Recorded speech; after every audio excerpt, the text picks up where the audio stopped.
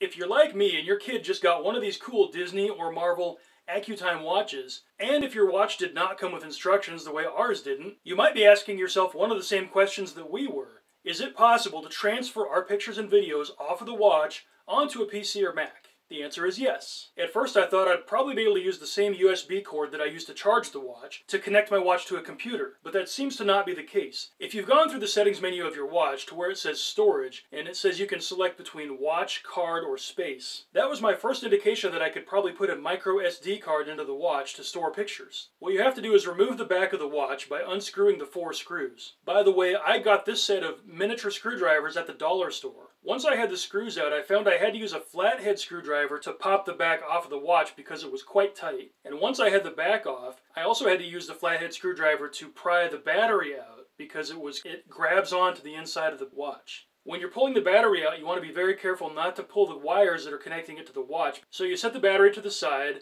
There's a very small place where you can insert a micro SD card. It's not marked. So you slide it right in here and make sure it's seated firmly. Then you screw the back of the watch back on.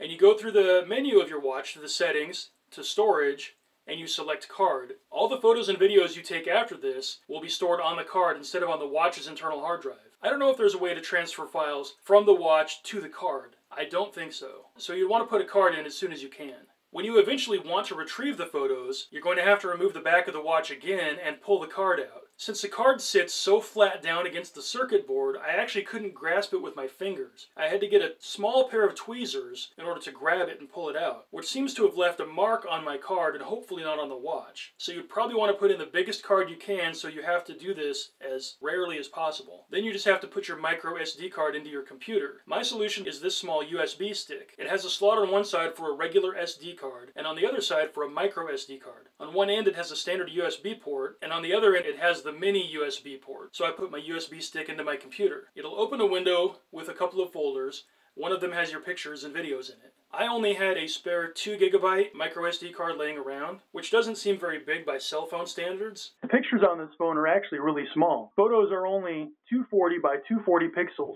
At about 10 kilobytes, I could probably fit about 200,000 pictures on a 2 GB SD card.